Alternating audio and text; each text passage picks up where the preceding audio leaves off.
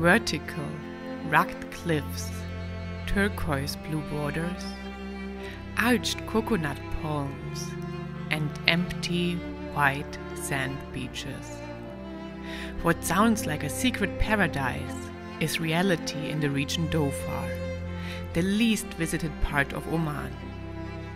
We discovered the best places, drove to the highest mountains of the state, and along one of the most beautiful coastlines on earth.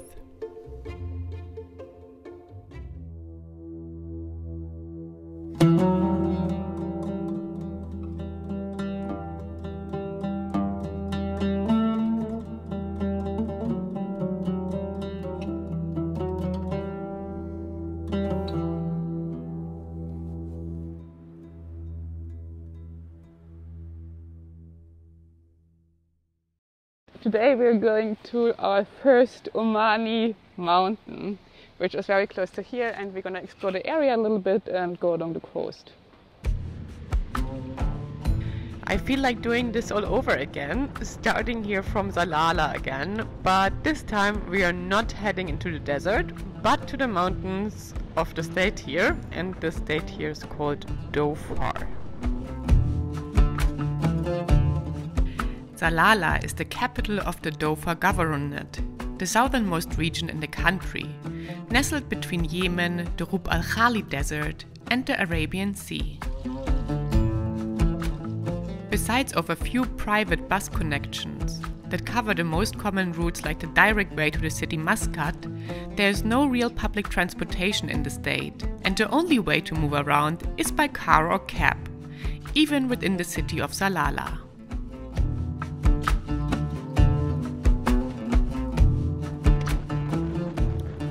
Wow, these city roads of Salalah are really so orderly with all these palm trees. We will still stay about 15 or 20 minutes here on the main road and then already turn off to the mountains. Isn't that crazy? Yesterday the desert, today the mountains and the coast. Dhofar is the furthest south and remotest province in Oman, which is why Dhofar tends to be overlooked by most travelers who prefer to stick to the northern destinations around Muscat instead. But it is very popular amongst Omani tourists because Dhofar has such a unique landscape.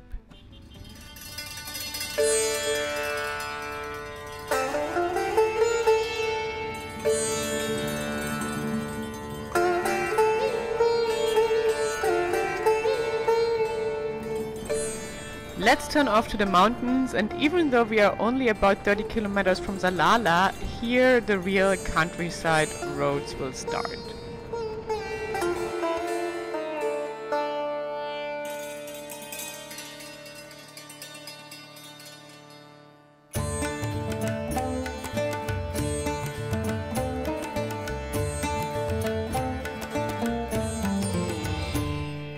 Wow, this road here is very steep.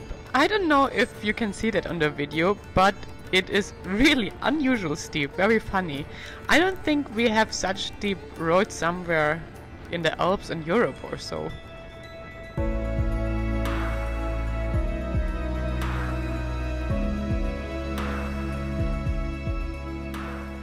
From the vast desert to white sand beaches and to high mountains, Dhofar has some of the most diverse nature of Oman, and it is the only state on the whole Arabian Peninsula that is influenced by a monsoon season.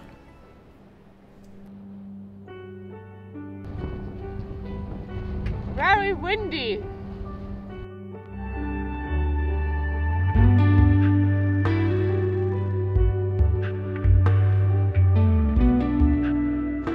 We are getting closer to our first destination, to the mountains of Jabal Samhan. I hope you pronounce it like that.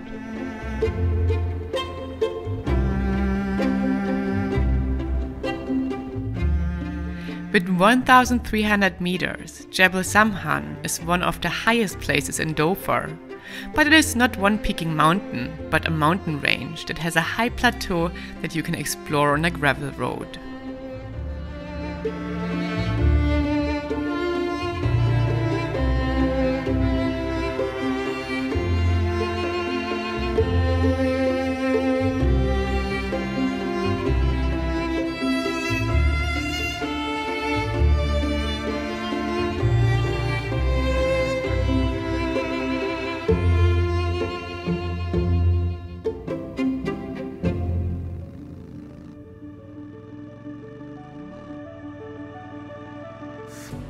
So let's see how far we get. I actually saw on the maps that there are supposed to be some viewpoints on some parts of this gravel road here. So let's see.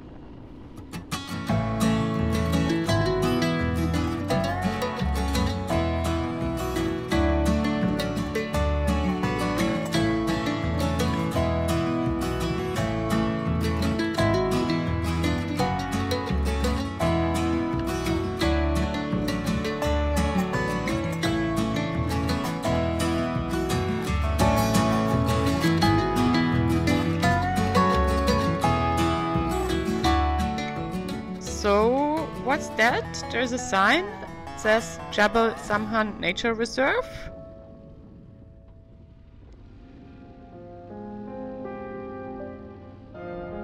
Now I just went by the sign, but I feel like it said that the road is maybe forbidden. Should I pretend that I didn't see it or just go back and check it out one more time? I think I go back. Don't want to ride here illegally.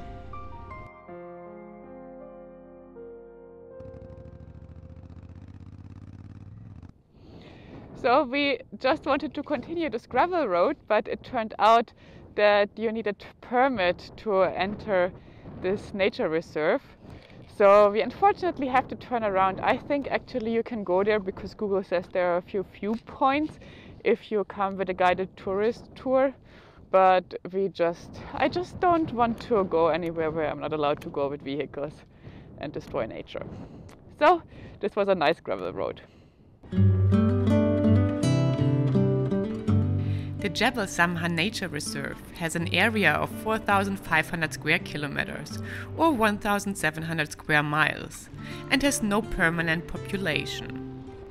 And in the end, I was indeed happy that we didn't continue our ride, because it is one of the last refuges for wild Arabian leopards. Data suggests that around 20 Arabian leopards are left in the reserve. And I really would not have liked to disturb these rare animals with my motorcycle noise. Back here in the beginning of the gravel road, and even though we were on top of this mountain plateau now the whole time, we didn't enjoy the views yet, but I think that is about to come now.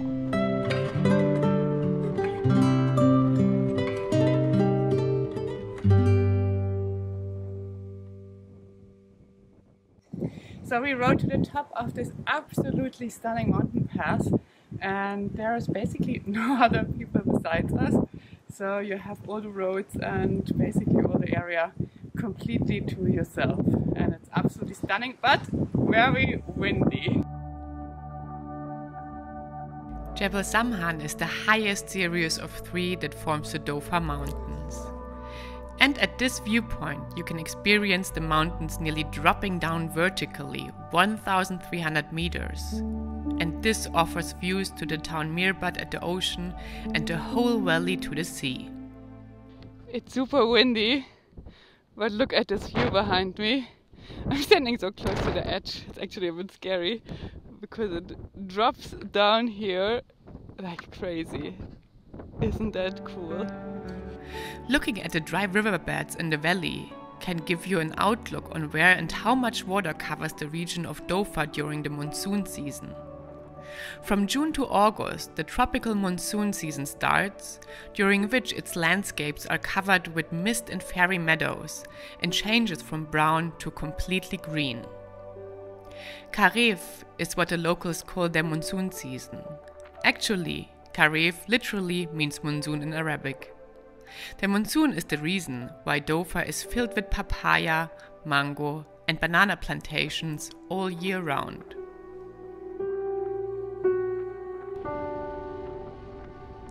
From the mountains of Dhofar, we now head to the coast of Dhofar, and we will see where we end up today. Actually, we might camp again.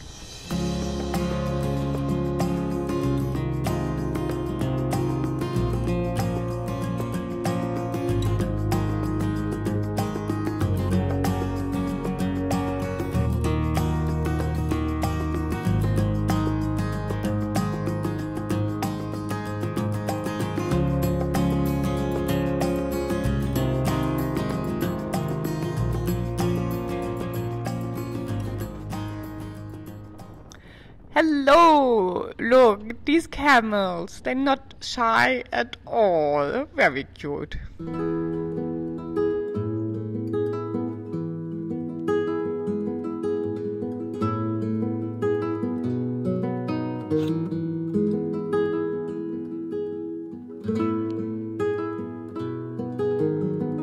Hello, baby camel. Baby.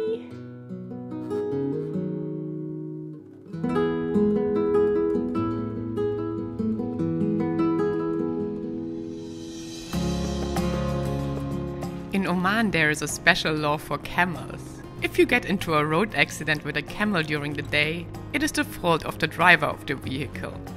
If you get into an accident with a camel at night, it is the fault of the camel owner.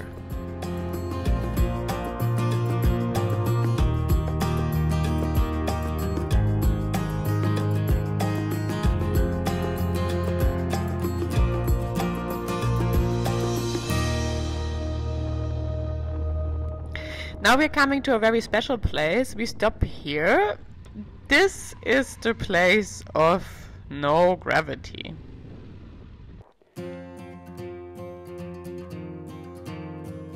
Because Oman is so magical, there is a point here that is the point of no gravity, because there are two roadsides here and you can go up this mountain in neutral.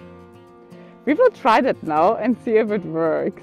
Because both directions pretty much go upwards from here. We are in the middle and we have to try now which is the point of no gravity.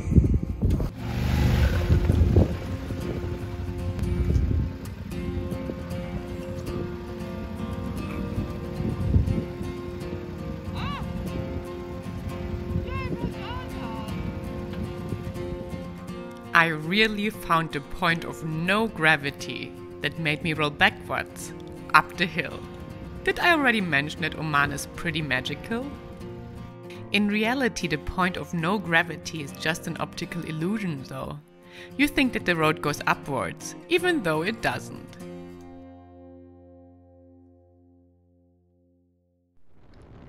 We're going to the coast now and I can't wait. I actually don't know how this ride will be at all.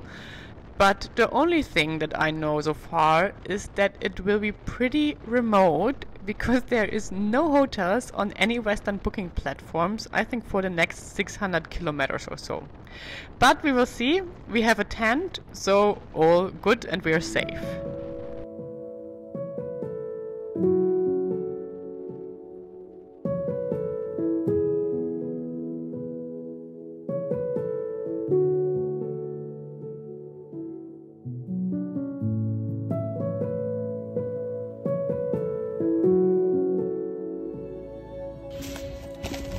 So now we have a little lunch break with all of Omani delicacies like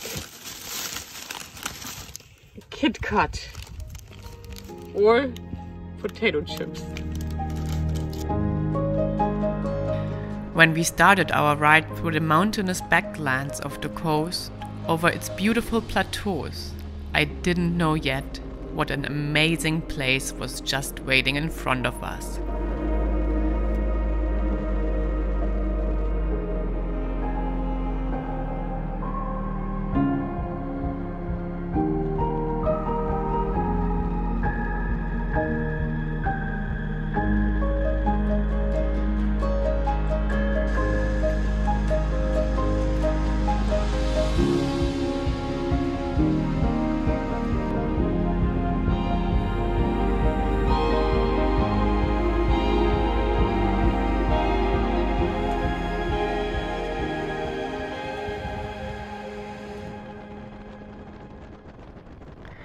I mean, you only see the sea every now and then, but it's absolutely stunning with these rugged mountains and cliffs here. And it was about to get even more stunning. All of a sudden, the rocks opened up and we found ourselves on a road right next to the water.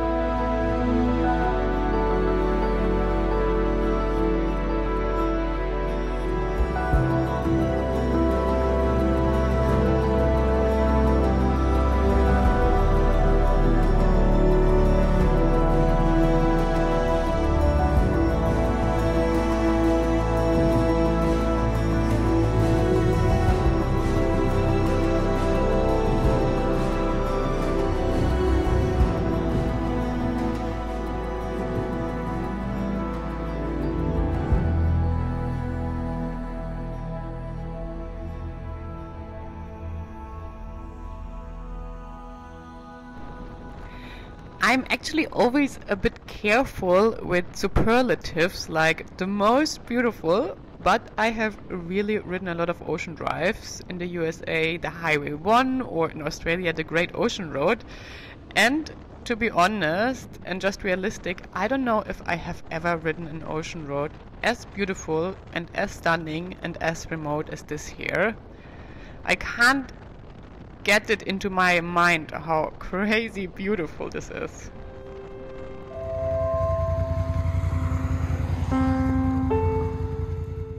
It was crazy beautiful. But it was as well crazy windy. And the sun slowly started to disappear.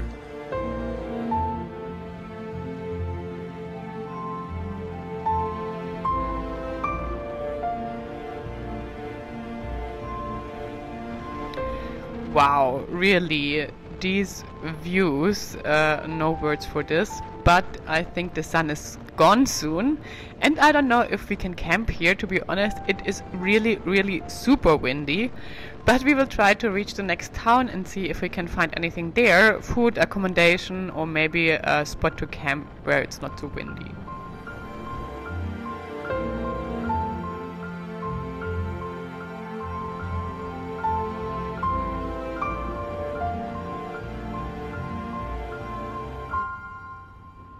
So we got a little problem now. The sun is setting behind a mountain right at this moment, and we didn't reach at all where we wanted to be today.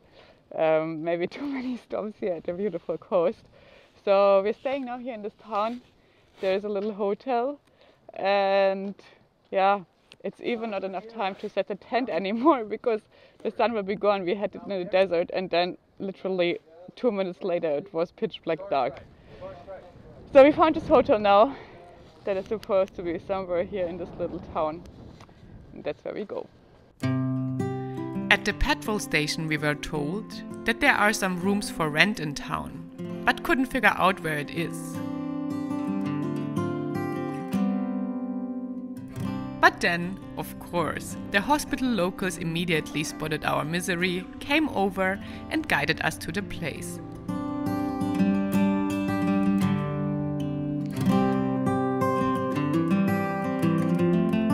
In the end of the day, we got a huge room with a shower and parking right in front of the door. Our guides to the hotel had recommended us the best restaurant in town, and to spoil ourselves after this long day of riding, we decided to spare no expenses and visit the famous place, Yusuf, at the gas station. And guys, no joking around when it comes to food. After we had found the best egg sandwich of Oman in Ubar, close to the Rub al Khali desert, Yusuf served us the best grilled chicken of the country. Period. Do you guys want to continue the ride along the coast of Oman with me? If you are ready to be a part of the Got to Grow travel crew, subscribe to my channel and give this video a thumbs up and comment. The next episode will come with more stunning ocean views and with some secret caves. See you next Thursday.